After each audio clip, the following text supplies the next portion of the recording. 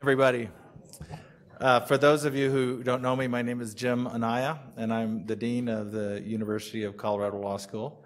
Welcome to you all, and welcome to all the homecoming goers back to Boulder, or back to the law school if you live in Boulder or have been around Boulder. It's my pleasure to welcome you to this lecture. And we're very fortunate to have this lecture series sponsored by John and Kathy Rosenbloom, who are here, thanks to them.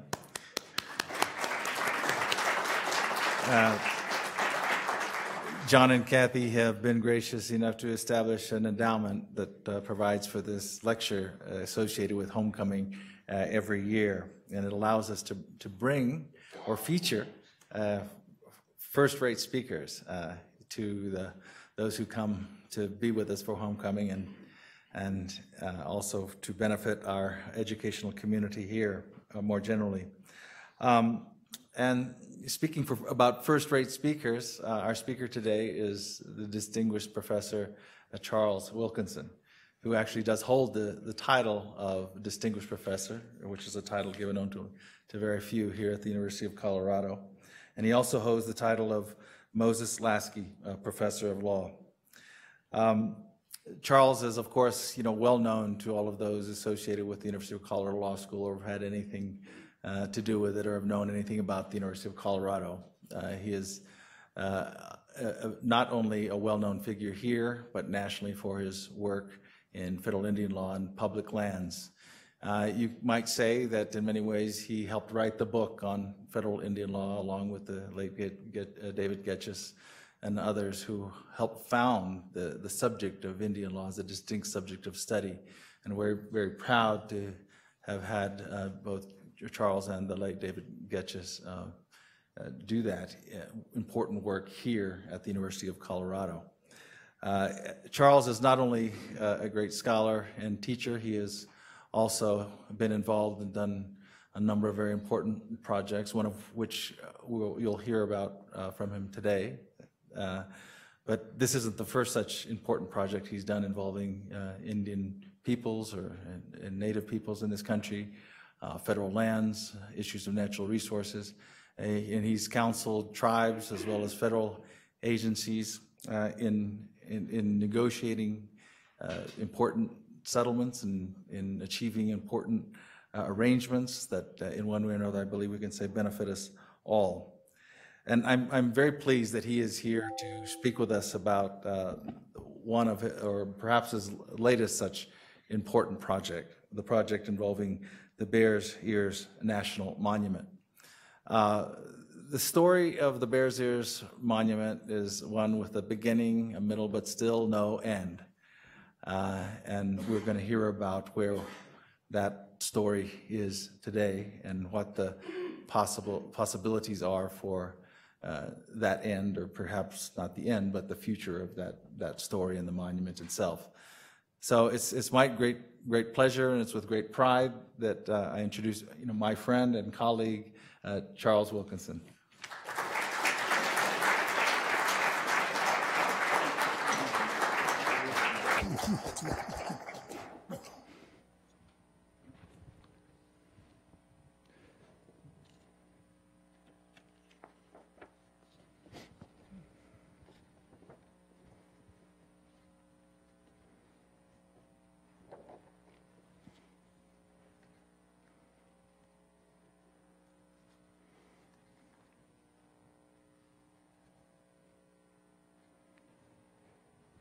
Well, good afternoon.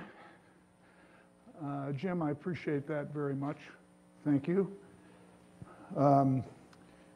It's great to meet people like John and Kathy Rosenbloom. And they are public-spirited, and they love this university. And I was very taken in talking with them about a subject they addressed very carefully, but very precisely, and saying that they had reached the point. John was a member of the class of '74 here, that they were completely mobile and could settle wherever they wanted to, and that they ended up saying, no, we'll just stay right here. And a big part of that to them was the University of Colorado. And they are senior auditors who take advantage of being able to go to courses and enjoy the campus generally. And I think that's really kind of inspiring to remember, because a university does do that to people, to the community, and make them think. Also, we have royalty here this afternoon. And John Echohawk, if you could just put your hand up.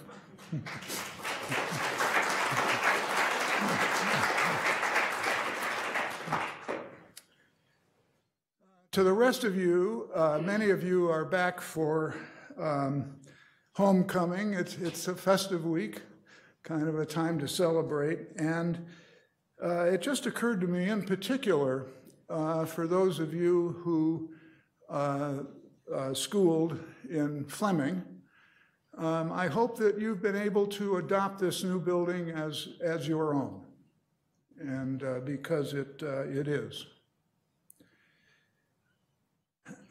I would like to address the Bears Ears National Monument situation. The Antiquities Act of 1906 allows presidents nearly complete authority to proclaim national monuments. A monument in this sense is the rough equivalent of a national park. And the presidents, as I'll come back to later, have had great discretion in doing this. It's an act that Congress sent out to presidents, and it's very broadly written and is an interesting statute. As anything that Teddy Roosevelt touched is.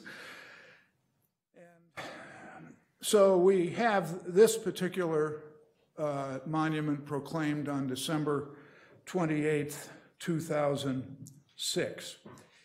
It's the second,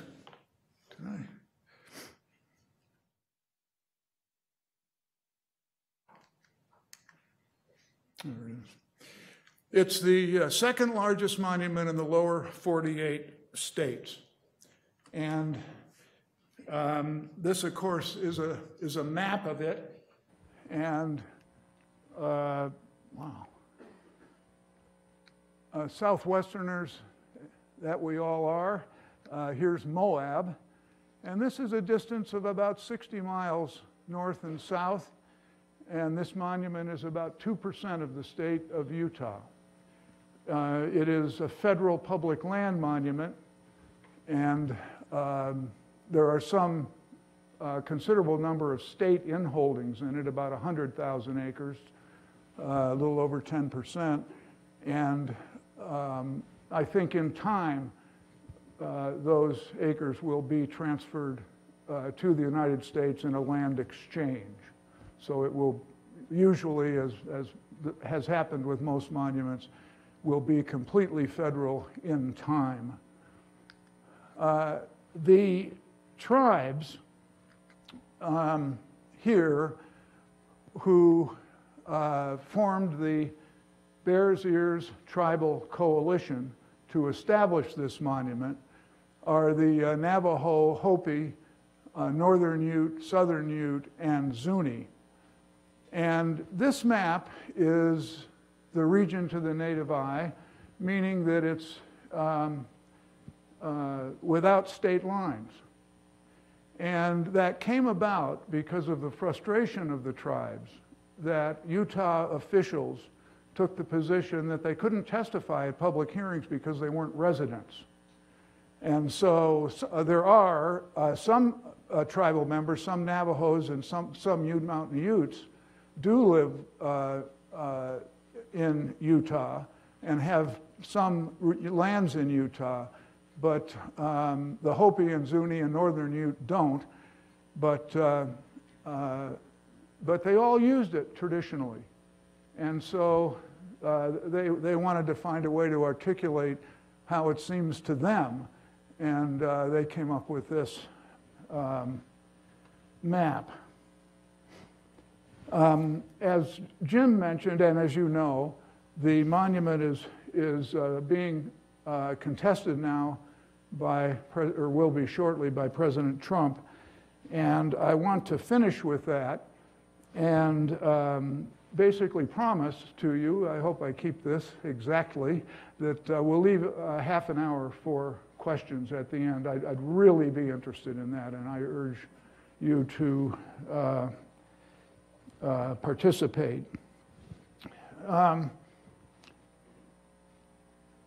This is glory country.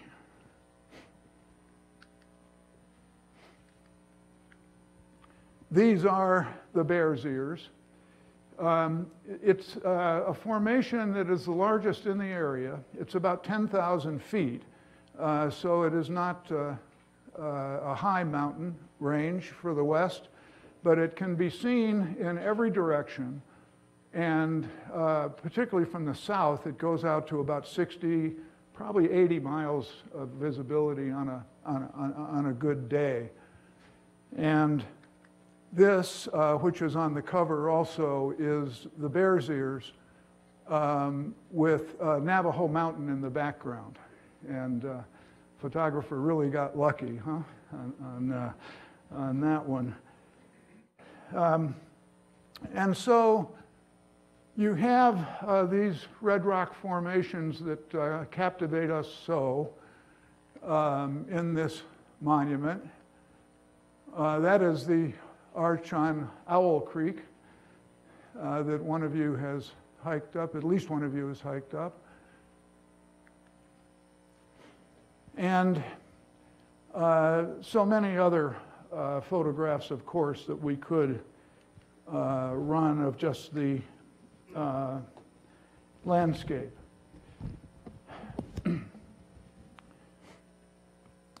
It is one of the most important archaeological resources in the world. And in the late 1800s, the Wetherill brothers, ranchers, not bad people, certainly at the beginning, came across these amazing villages that have been there 1,000, 2,000 years.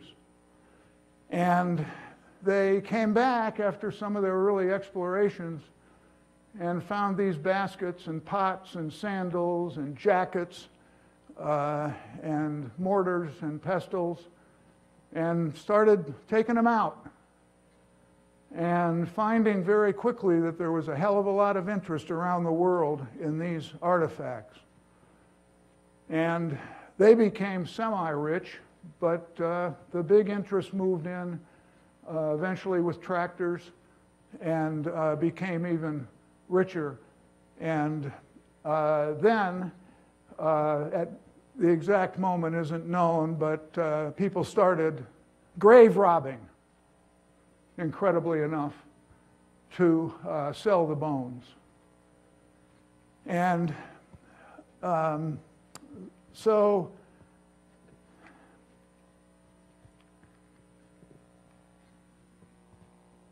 that's Monarch Village. In May, my wife Ann and I got to take our nephews and nieces and a few of our sons down there and hiked in. It's like a lot of places. It's in Comb Ridge that you may know, but this is probably just a 45-minute, maybe an hour hike in, not a long one, and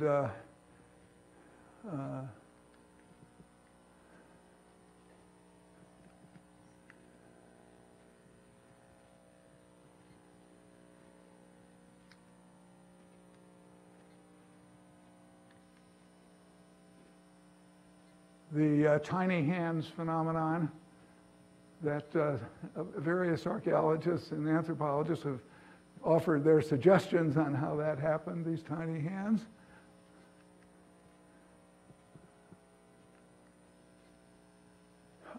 This is a petroglyph in which the images are pecked in. And then you have pictographs which are painted. And oh, the country's full of them.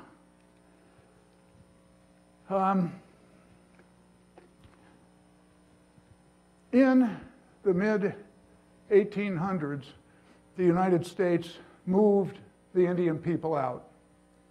It was one of the main origin points for the infamous long walk of the Navajos, and they were rounded up and sometimes shot, sometimes raped, and forced out of this area, as were other peoples.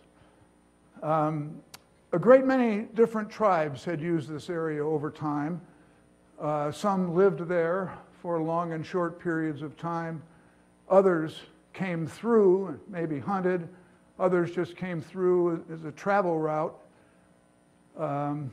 And so the fact that there are 5 tribes today who are bringing this forward, there are many Indian peoples who are interested in wanting to protect bears' ears. And so they were moved out, and they were moved to the reservations where that old phrase of "you're off the reservation," well, to an Indian person during the late 1800s, pretty well into the 20th century, you better stay on the reservation or you're going to get arrested or shot.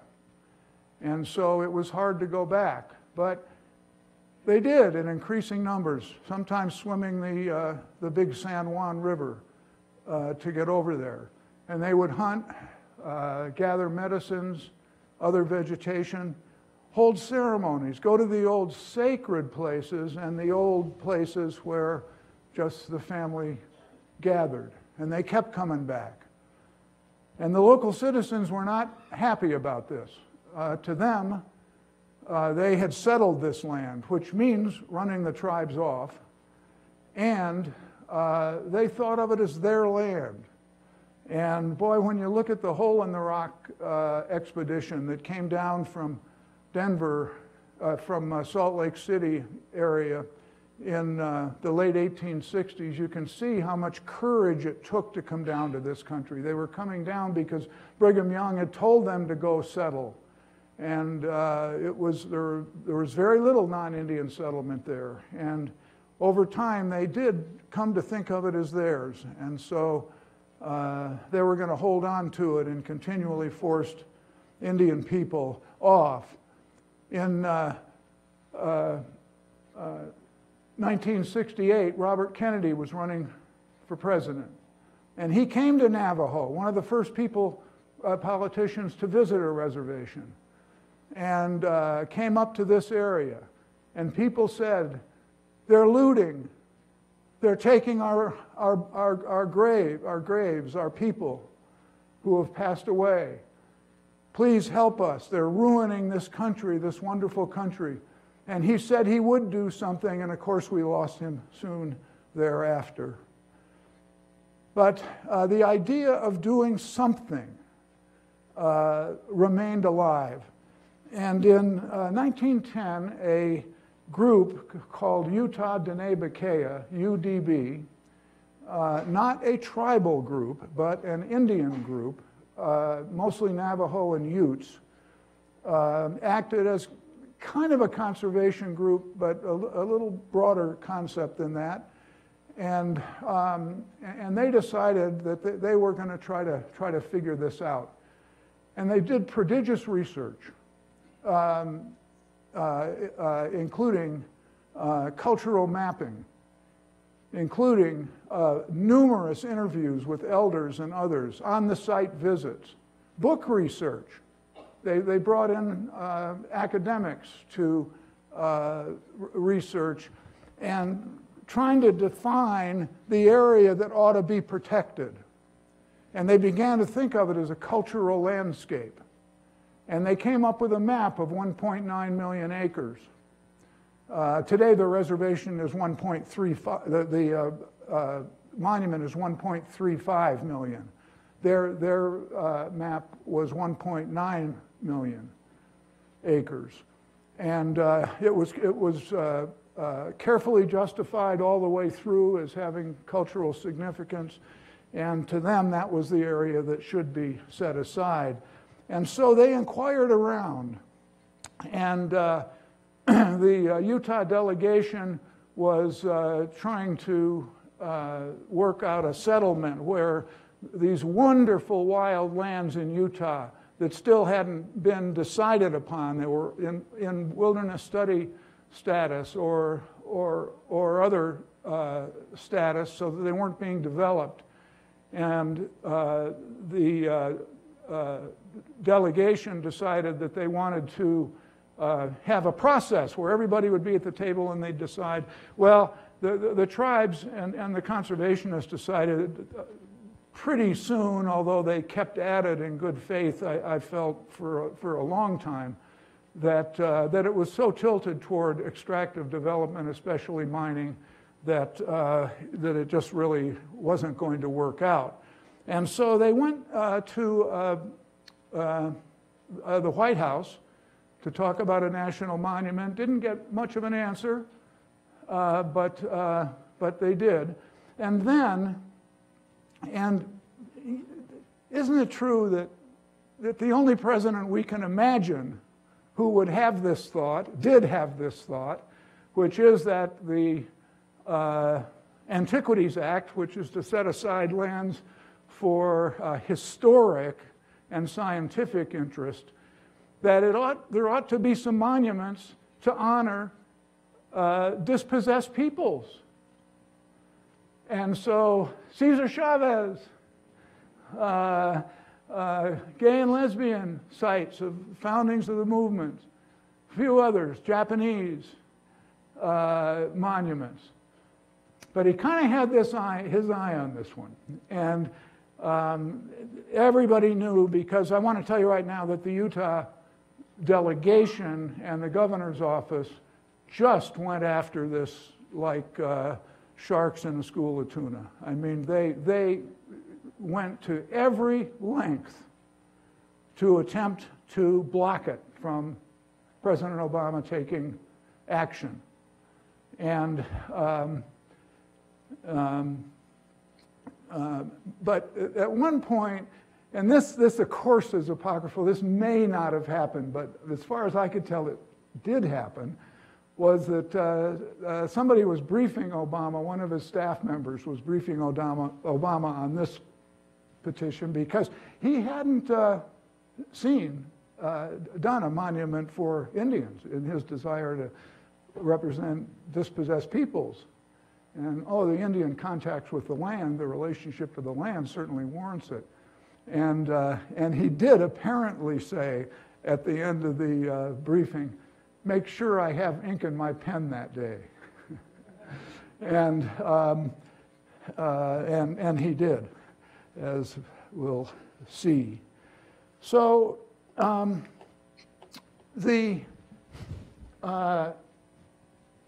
UDB now was working hard, was briefing all over the place on the outlines that they had described. All the other tribes agreed that they were the right boundaries. But UDB recognized, because you see, and many of you know this, the basis of Indian policy is federal tribal relations with tribes as governments, as sovereigns. And so UDB, which was a nonprofit, a very effective organization, but a nonprofit, knew that it wasn't exactly the best entity to bring this proposal forward, that the tribes ought to do it. And so there was a meeting on July 16th, 2015. I swear, whether it's a list of 6, 5, 3, or 1, I'm not quite sure, but it's on one of those lists of my favorite meetings ever. It was really dynamic. And a fellow named Eric Deschini from Navajo was the chair.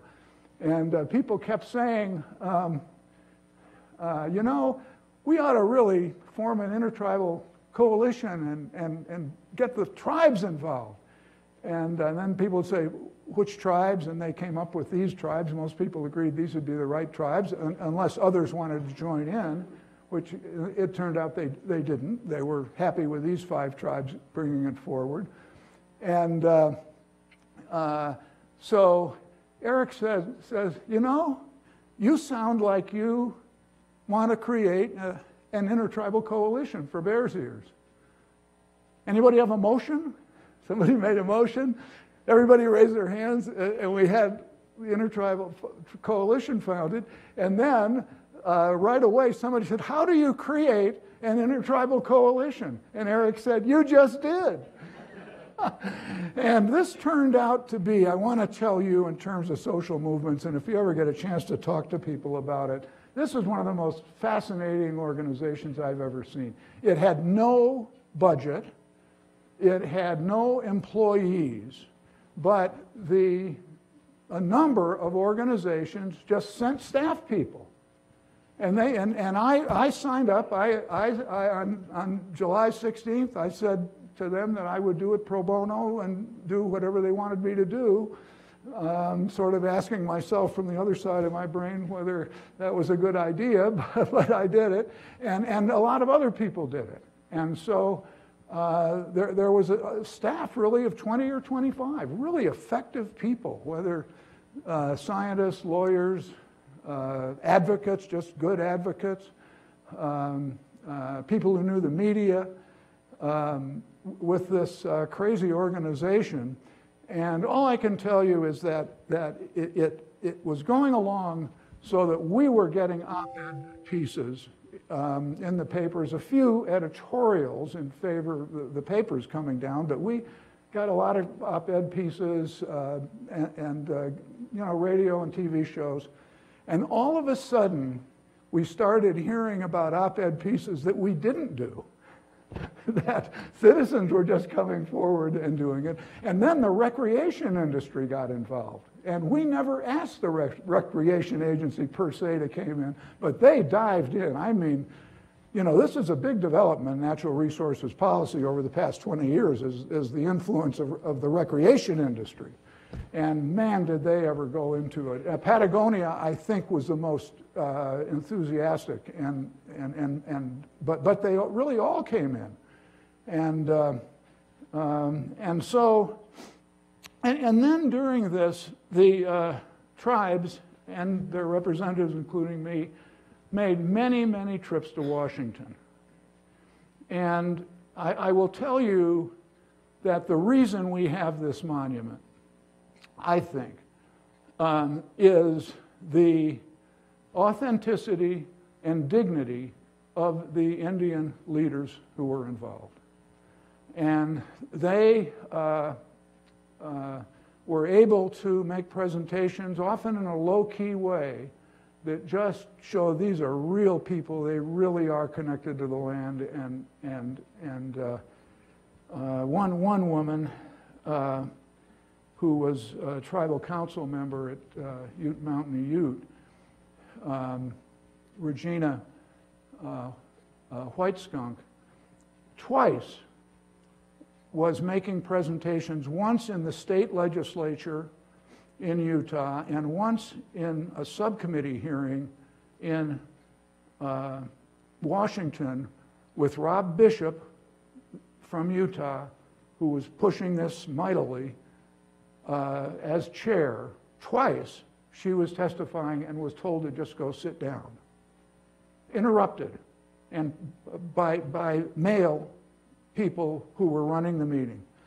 And each time she did it, and just went back, and of course the press descended on her, and each time she said the truth, which was, my parents and grandparents just taught me that even if you're insulted, you just stay dignified. Just be true to yourself. And she did, and went back. And that was an example, just one example of that. And so at the meeting of July 16th, they also decided to using the boundaries, to file a proclamation with the President of the United States asking for the monument, saying that they wanted to make it the best proclamation that had ever been submitted, and from what I can tell, it probably was. And you can get it on Bears Ears Coalition.org, and they decided that it had to be submitted by October 15th, as opposed to October 16th. And because they wanted to be sure that the president, who was leaving office on January 20th, 1917, this year, would have enough time and wouldn't be pressured. And the federal people that they met with were really very supportive of that and appreciated it. And so they did get it in. And they submitted it to the White House and had a press conference at the National Press Club. And this is the group, and on the left is Alfred Lamaquahu from Hopi, Eric Deschini, the dynamic young Navajo who's in the Arizona legislature now, who was co-chair. This is the woman I mentioned to you from Ute Mountain Ute, Regina White Skunk, who, the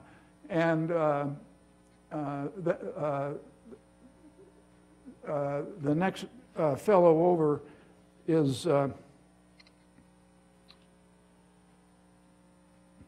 Octavius Sayatua from Zuni, and then Malcolm Lehigh from Ute Mountain Ute, and Willie Gray Eyes from Navajo. Now, this was taken the day of the hearing, and the hearing was extremely successful. So much so that when it was over, the Washington Press Corps applauded. And isn't it true? You go to journalism school, I'm sure, and the first day there, you are told that you don't allow anybody to applaud. You don't applaud a press conference. It's not allowed. But they did. And I want to say that the moment that I remembered most was with Malcolm Lehigh, who was in training to be a medicine man. And I've never said this in public before, but he gave me a ceremony one time. Just he thought I was tense, and so he did what could be called a back rub, but it was, that's not fair to what he did. So Malcolm, right before, and by the way, this is the first time I'd ever gone back to Washington with a group of tribal members where we didn't have rehearsals and where we didn't prep them. It didn't prep them at all. They had 55 minutes, they knew that, and they divided the time up. And Malcolm came up to me and he said, "I think I'm going to give my testimony in Ute." And I'm thinking to myself,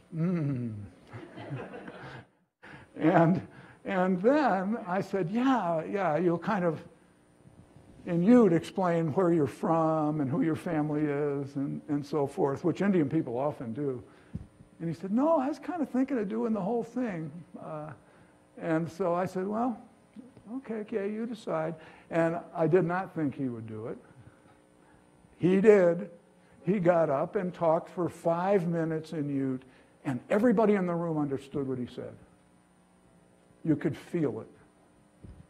And it was a group, it's an interesting group because two of them, of the males, were Marines, and they were dressed differently. Now, you've got two people with ceremonial clothes, and then you've got other, and Willie Gray Eyes is very traditional. And so you have a combination of people, it was easy to see, who all are traditional, and yet all are comfortable in this world today. And that's why they're presentation, I think, was so successful, and why, as I say, this proclamation became law.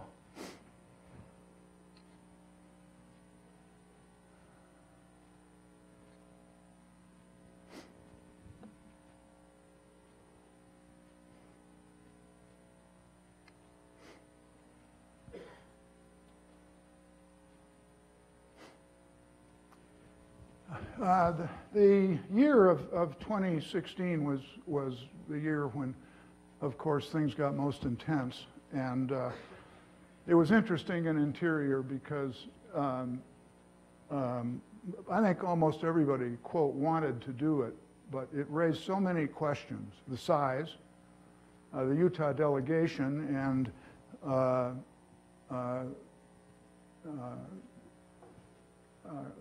one congressman was chair of the investigative committee in the House and the other of the Natural Resources Committee. And they had to go before the Natural Resources Committee often. That's Interior reports right through it. And they were very aggressive. They thought that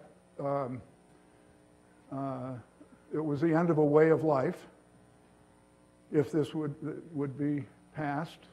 The people in southern Utah felt that. They kept referring to how the people of San Juan County do not want this. The people of San Juan County do not want this. 57% of San Juan County is native. And in one straw poll, when the county commission ran a poll on what they should do, the tribe's petition, which they had refused to put on the ballot, won going away with 480 votes in a write-in campaign. The county commission picked a heavily development project that had received one vote.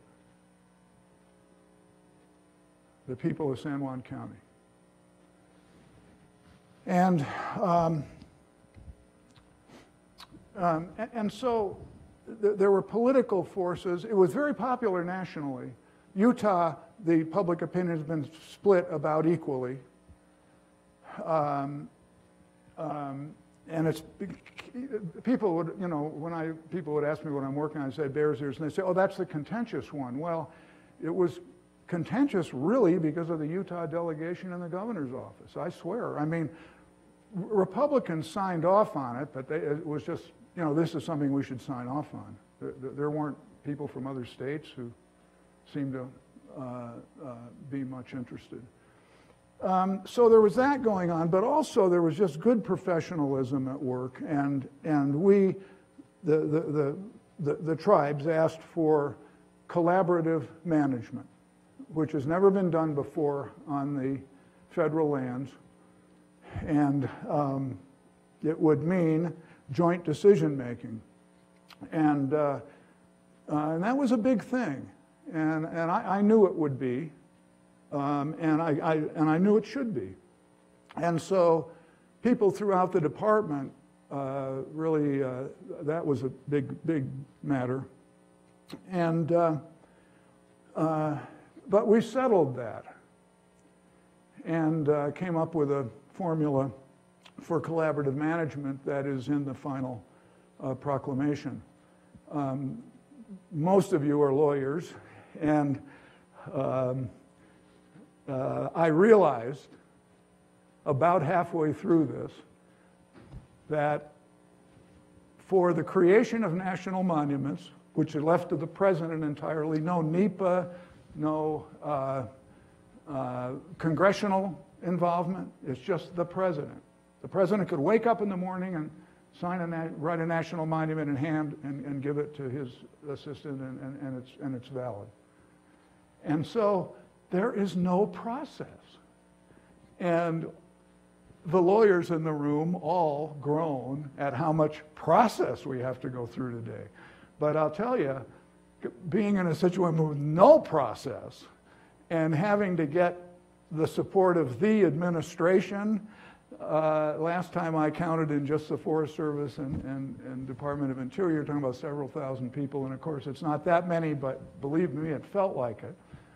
And one time, a really good friend of mine, a graduate of this law school and a wonderful federal servant, said to me over the phone, nicely trying to help me really, he says, you know, I just don't think that fits with our procedures for national monuments. And I said to him, I've been looking around for your procedures. Could you send them to me? And there was a long pause, and he says, I'm getting your drift. But it was really frustrating in that regard. It helped a little bit to realize it, and that at least you understood the situation, but there are no procedures. So the proclamation drafting group gets together, and the president signs the proclamation on December 28th.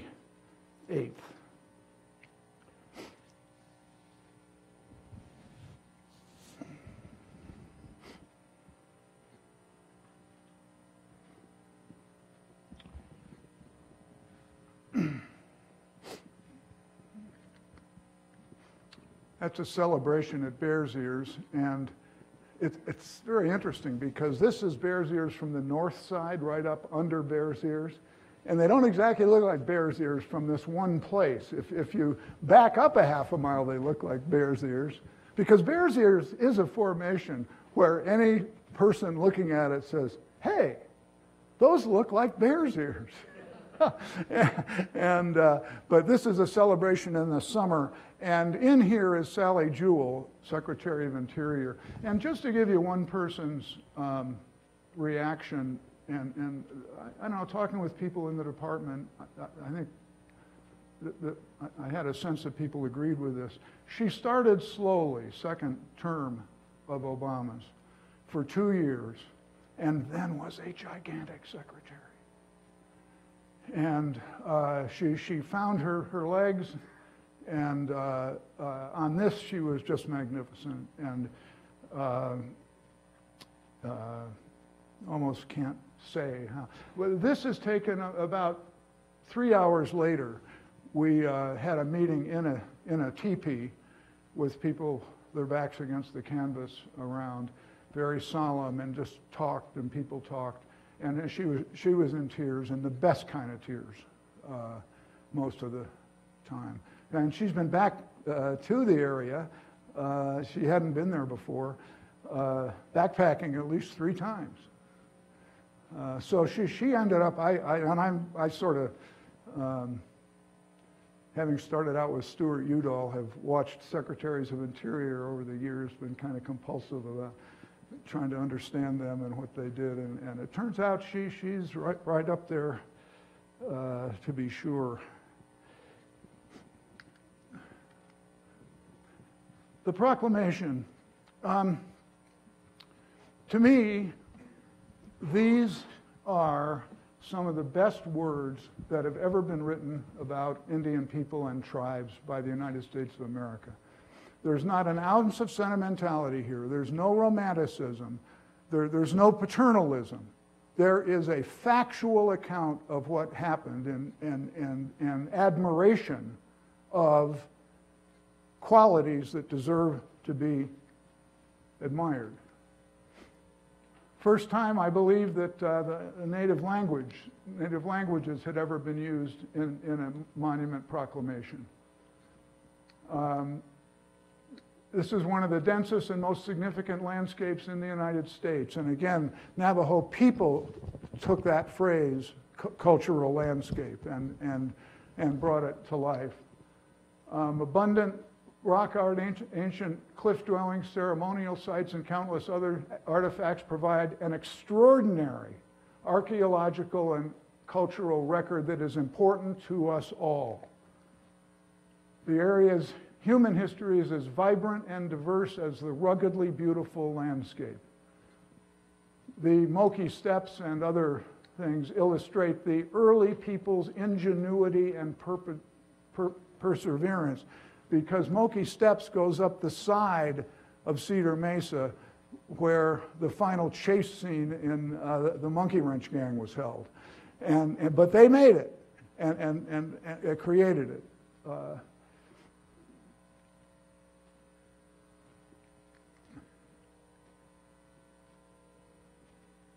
Resources that they name allow visitors to marvel at artistry and architecture that have withstood thousands of seasons in this harsh climate.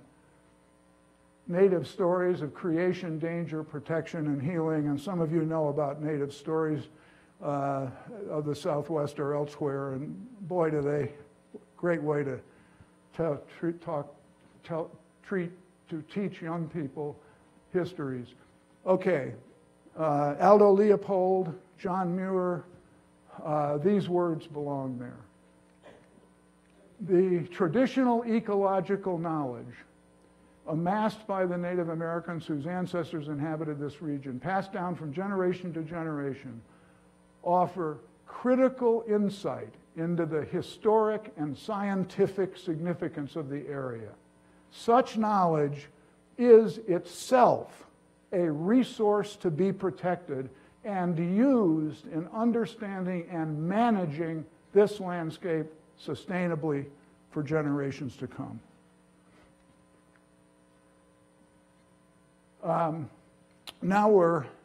That of course is the intellectual foundation and physical foundation for collaborative management. In recognition of the importance of tribal participation in management and to ensure, now that's a shall word,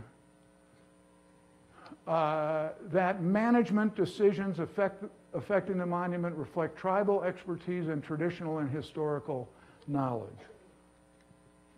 The Secretary shall meaningfully engage with, this is not consultation. The tribes just said consultation is just a box to be checked by the agencies. The Secretary shall and that's really field people, shall carefully and fully consider integrating the traditional and historical knowledge and expertise into land management. And here is a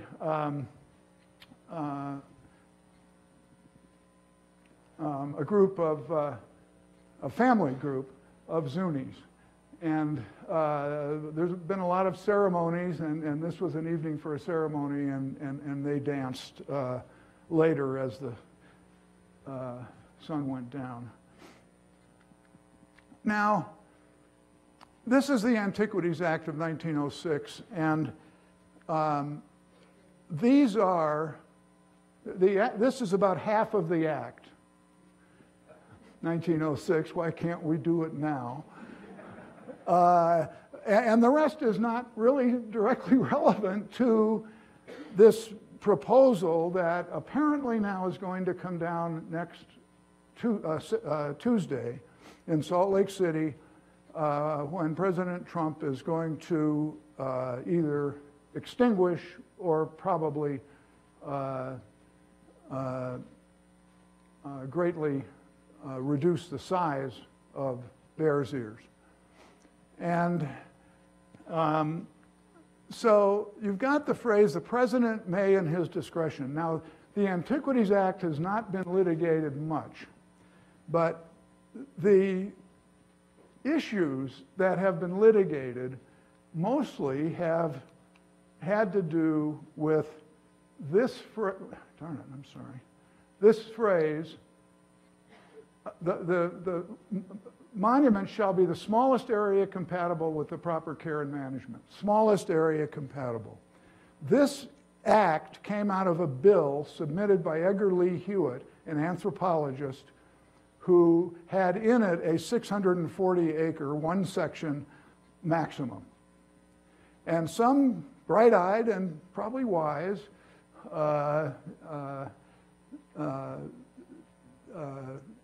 attorney in one of the resource committees changed it from 640 acres, no one knows who it was, to the smallest area compatible. Well, there are two groups of presidents in natural resources law and policy. The first group is Teddy Roosevelt. The second group is everybody else.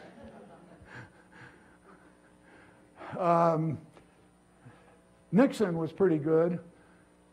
He's in a tie for 11th with all the others who are coming in below him. It was Teddy Roosevelt was it. And so Teddy Roosevelt, John Muir, by the way, invited him out to the Grand Canyon.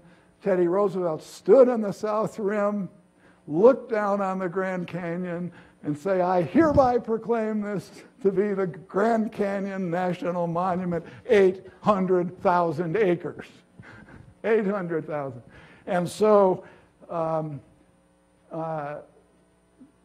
many presidents had large monuments. Jimmy Carter was one, and Clinton was one with the Grand Staircase Escalante, which is also in Utah. It's now the largest in the country, 1.7 million acres. But every single case, the courts, what they really said was, and a couple said it explicitly, the president in his discretion. The original statute said in his discretion. They just changed it a couple years ago to make it gender neutral.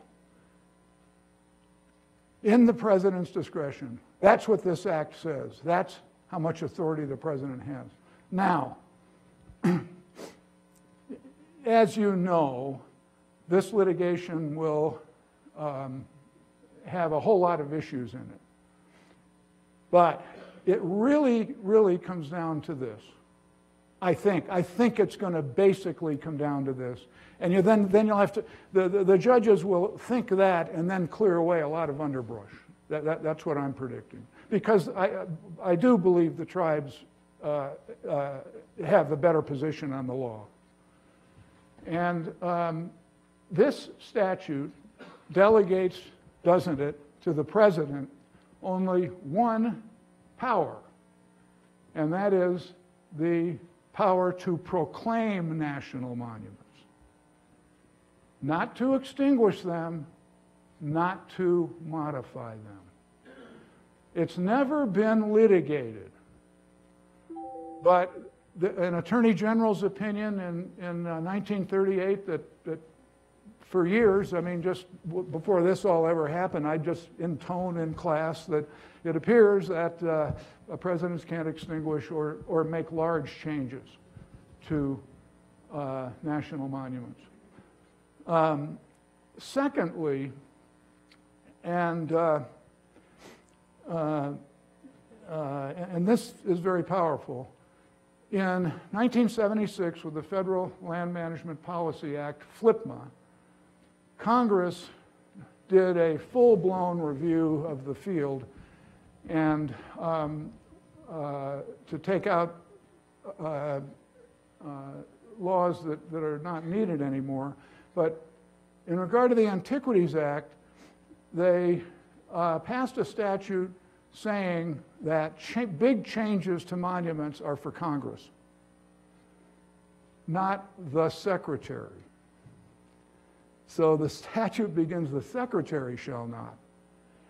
And the Secretary never did have power over monuments. It's the President. And the legislative history shows they meant President. But in a statute that was about as well drafted as they come, it really was. It was a 12-year project, and it was carefully done. But in this case, it says Secretary instead of President. We'll just have to see. I mean, the courts would have to replace the word, I guess you have to say this, word Secretary with President. But that is what Congress intended. And so there have been a few modifications over the years. The most dramatic was when President Wilson took out about half of what is now Olympic National Park. It was an Olympic National Monument. But that never went to court, and no other time has gone to court. And it probably doesn't matter, but in 1938, Franklin Roosevelt brought almost all of that land back into Olympic National Park.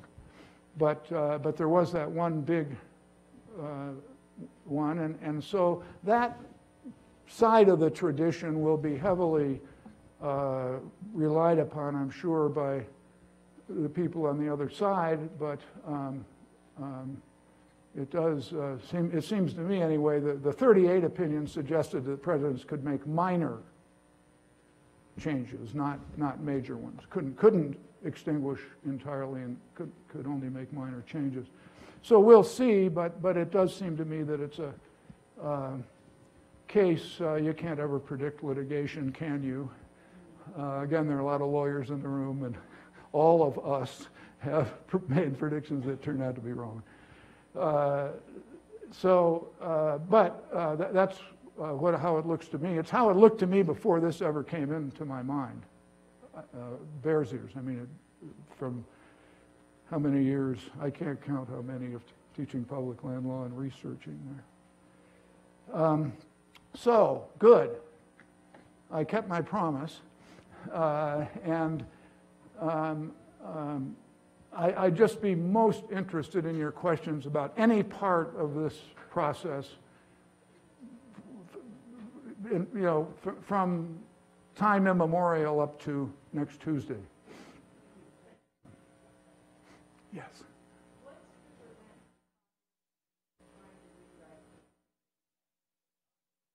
Yeah, Congress has that authority.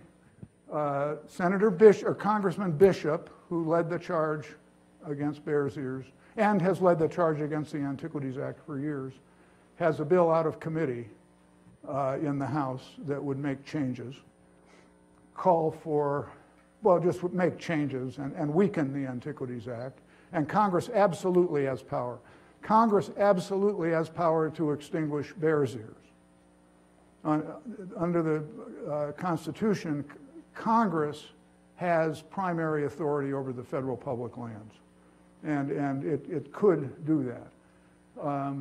The Senate is going to be a very different matter than the House, and it may not go through the House, but it'll be difficult in the Senate, but could go through. But the present bill is not retroactive, so. Right. Yeah. No way it goes through. The basic filibuster, there's no way it goes through. I happen to be a guy. But here's the thing. It would be a full filibuster with any other president. No. I'm talking about the bill getting through the House. Right. Will not get through the Senate because of basic filibuster. Oh, I see what you're, yes, I see what you're saying. Pardon me. I'm going to run a mic to people with questions because I think we're doing this a live stream as well, and so everyone can hear. So, sweet. Hey, Charles, Sean McAllister. How are resource extraction issues treated by the designation, and what were the opponents really fighting for to try to prevent this? In the case of Bears Ears? Yes. Well, it had to do with the worldview of southern Utah. And as you know, it's a complicated worldview. It is deeply held. They mean the phrase, "It's the end of a way of life." Secretary Jewell held one of the best public meetings I've ever been to. It was really good government, and came out to Bluff, Utah. 2,000 people came. The previous largest meeting in Bluff, Utah was probably 19. You couldn't find a lawn to park on. And everybody got 2 minutes. And so almost 100 people spoke, I believe, and probably 15 started out by saying, "I'm a 7th generation Utahn, or 8th, or 6th, or 5th. And they feel that deeply. And they are a ranching society. The ranching and mining interests are the big interests here. The mining industries worked in the dark, but didn't really come at it much. Because for one thing, it's not so great for oil and gas. And the price of uranium is down so much that they didn't really come after it, but they did come after it. And the Utah delegation came after it on their behalf. I mean, they didn't, the Utah delegation did what they said. But the most emotional is ranching. And people would say, the reason this area is so splendid is because we have been the stewards of the land. We don't need this. We don't need out-of-towners. There's several things about it. All this is going to do is bring out-of-towners in.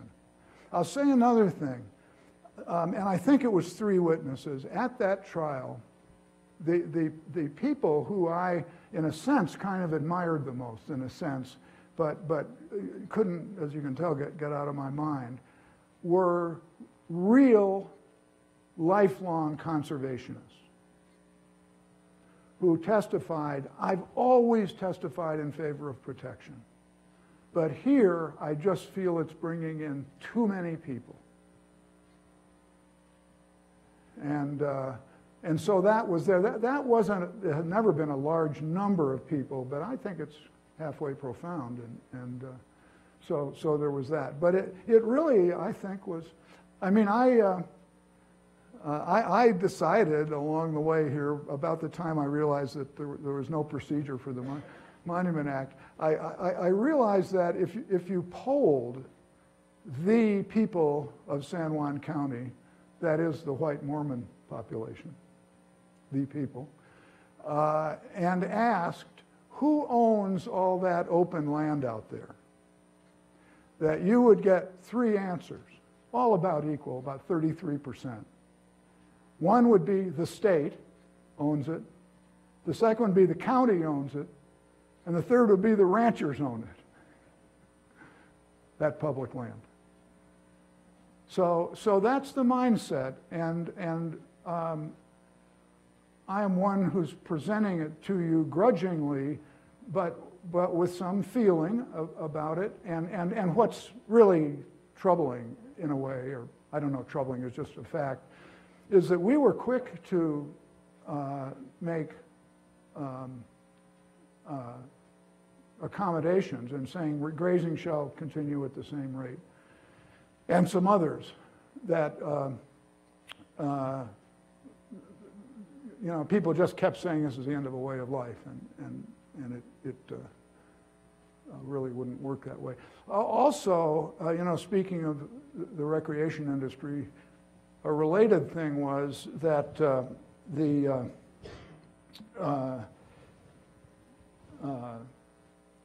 climbers were very influential. And we ended up having a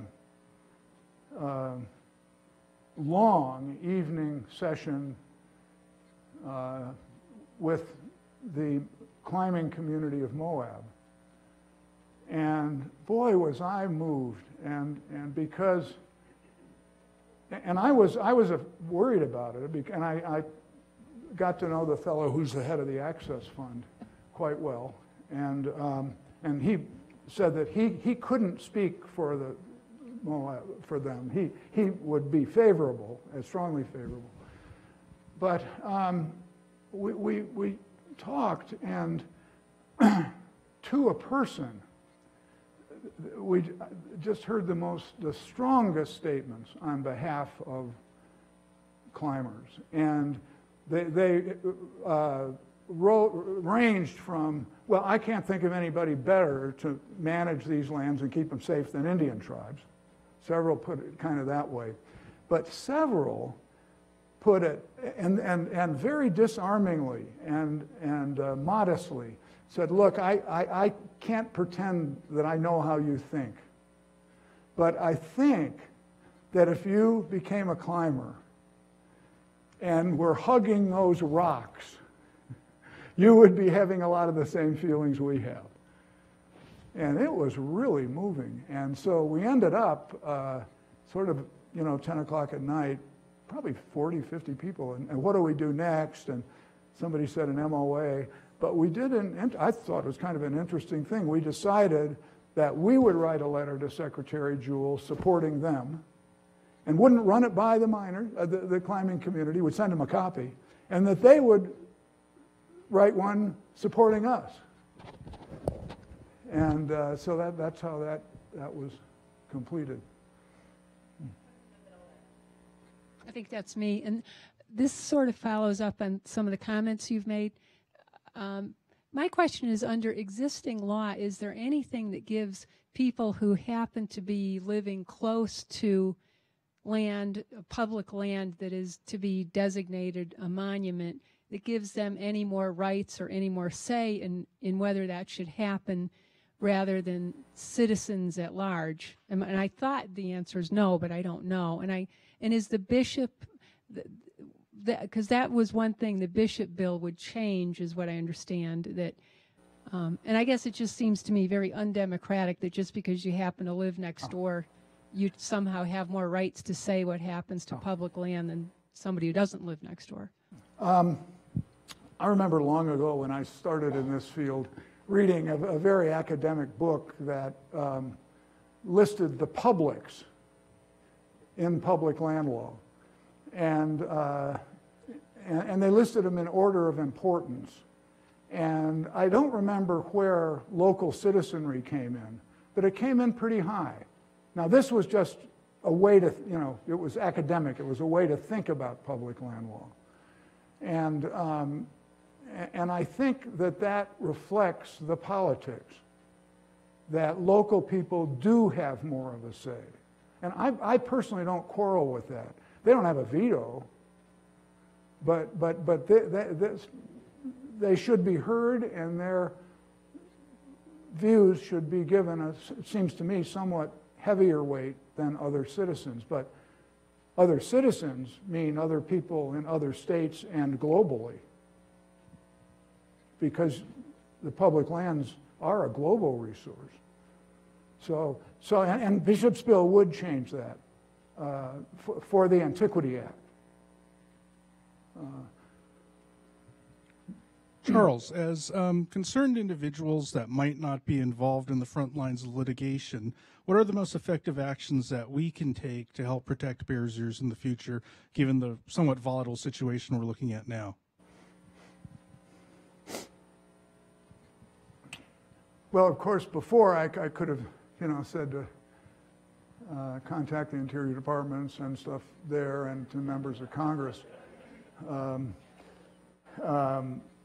But now, I mean, those are not the decision makers anymore. The courts are, and I feel kind of at peace about it. Actually, I mean, we're going to go in and brief the hell out of it and see what happens. We're going to do our best.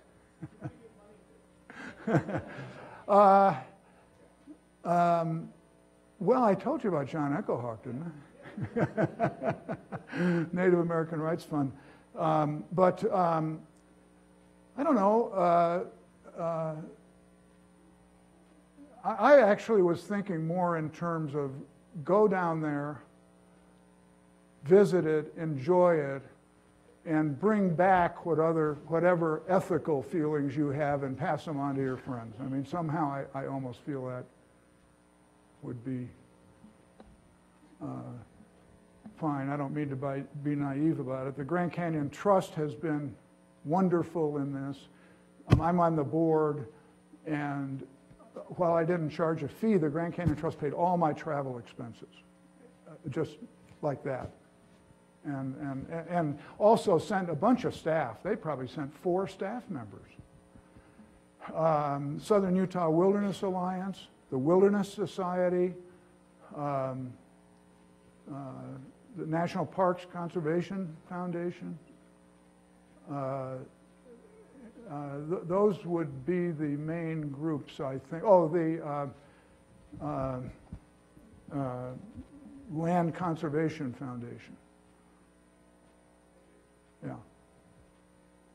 Charles, I have a question. So you build the, the local or tribal coalition in favor of this defined boundaries, and you're facing this processless process with an objective. How do you approach? How did you develop an initial strategy for approaching Washington, and then how did that evolve? Over time, as you, I assume, found some successes, found some dead ends, and worked your way through Washington. Well, as one of my best students, you make me think. And I'll be honest with you, I never said anything like this in public before, but for whatever reason, particularly starting with the Native American Rights Fund, I was assigned to cases that didn't have any precedent. And so I just, as a human being, had to sit down and try to figure out how to proceed. And now here, I mean, there aren't procedures, but there are channels. And there are procedures, there are customs that are used, and so you try to figure them out. But I'll say to young people, and you'll be in fields of law that we probably can't even imagine today. And somehow I'd say, go into it. and open your mind and create what you can create.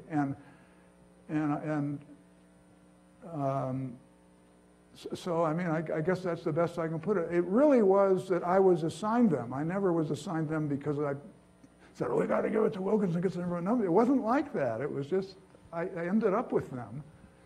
And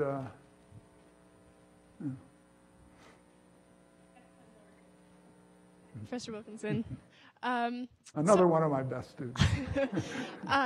So I was wondering if you are more optimistic or made nervous by the fact that Zinke's recommendations to Trump have been so secretive and that there's been such a delay between when we thought they were going to be released and apparently when they are going to be released. Does that affect your feelings at all?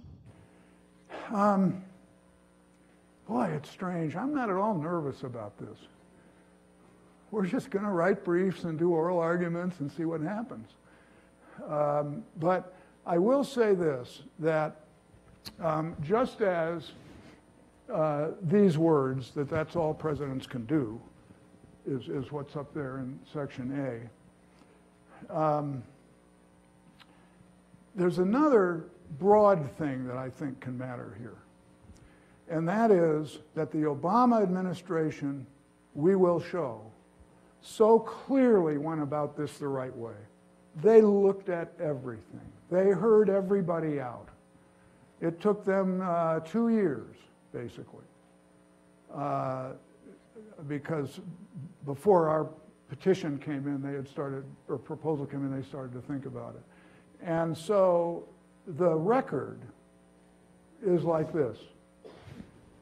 Well, these folks, the most recent, quote, report by Secretary Zinke is 19 pages long. I think Bears Ears is 1.5 pages of it. It's utterly embarrassing. And he went out, I mean, he loves to go horseback riding, and so there are all these pictures of him riding in front of Bears Ears. And so that, he never got on the ground.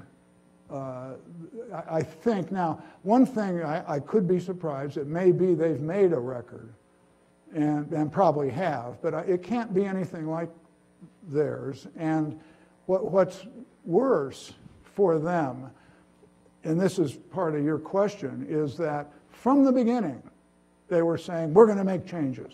This has got to be addressed. And so, whereas with the Obama administration, it was up in the air till December 28th, or maybe December 15th.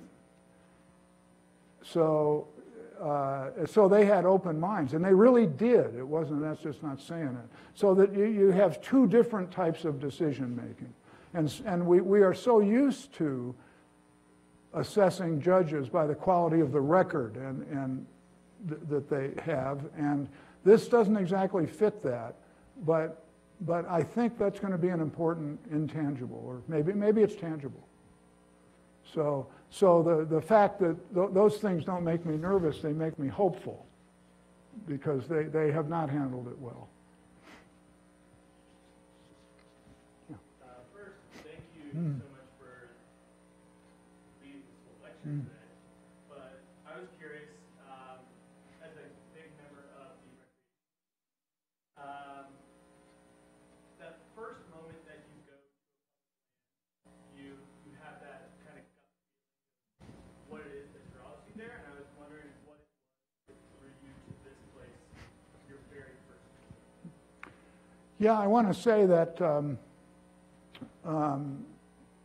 our family, this was one of our favorite places, before any of this was happening.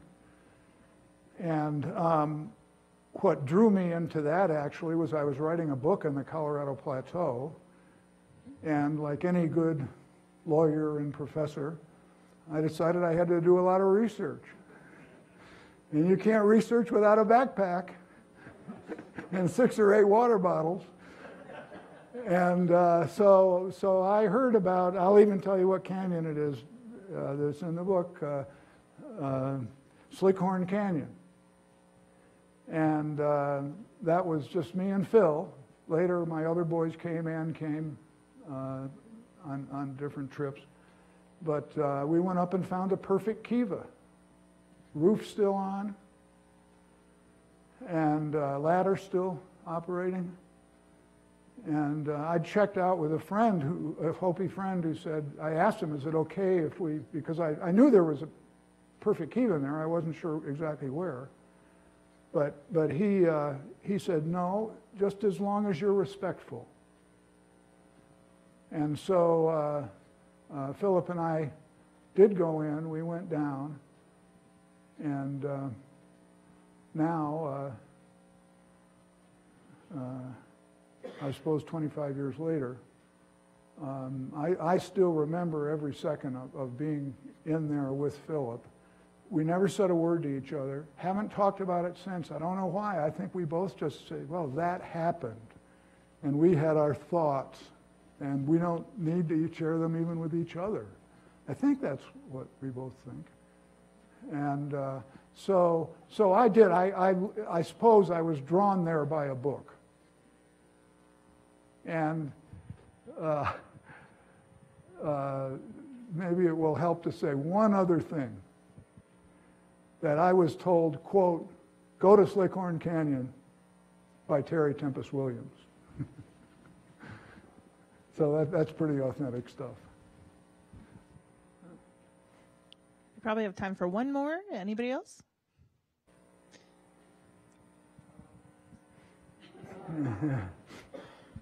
I have a question. Thanks. I echo the thanks for presenting today. This has been really interesting.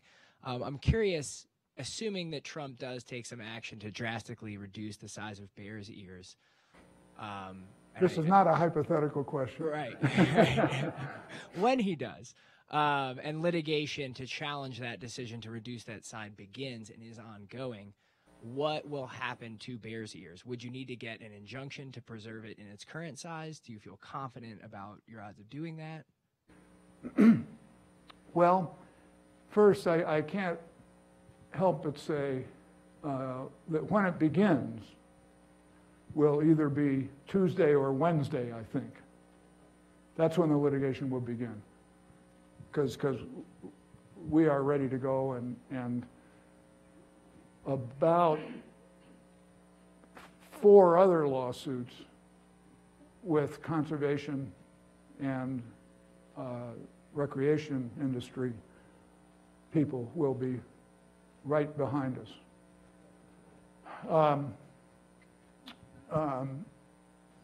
But I'm sorry, tell me what the rest of the question was. I'm sorry. Oh, okay. Yeah, and we so far have decided that it's too early. And we want to go for a preliminary injunction. We think we've got the better case. We want to go for the preliminary injunction, but we don't want to go for the wrong preliminary injunction. So, because if you lose on the preliminary injunction, it infects the whole case. So we're at the moment inclined not to do that. I was on the phone this morning with a long conference call with the Bears Ears Commission of tribes that is going to be doing the collaborative management. And Park Service people were there. Very inspiring to me. The Park Service and BLM field people, the professionals, unlike the political people back in Washington, have really been good. We're very optimistic about dealing with them now. We've met several times, about 5 times, and it's not enough to know that it's going to be good, but we really think that it's very promising. But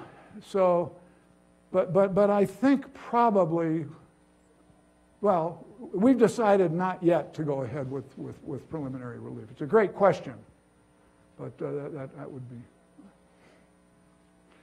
Well, thank you so much, and enjoy a great weekend.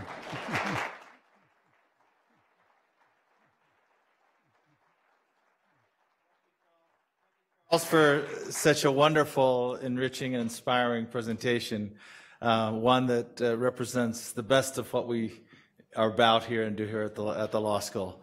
I'd like to invite everybody to join us at a reception now, just outside in the foyer. And please join me once again in thanking Charles. Thank you.